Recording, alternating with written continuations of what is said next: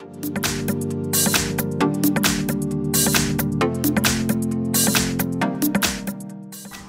I have XIAOMI Pad 5, and today I'm going to show you how to enter recovery mode on this device.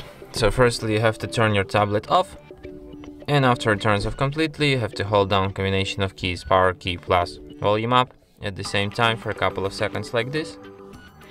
After the screen turns on and you can see XIAOMI logo appeared, you can release power key and keep holding only volume up, just like this.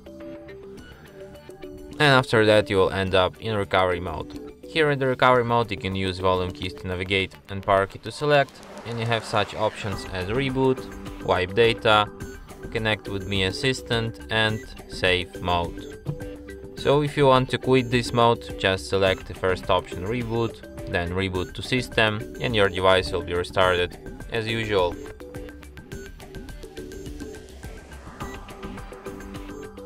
And that's it.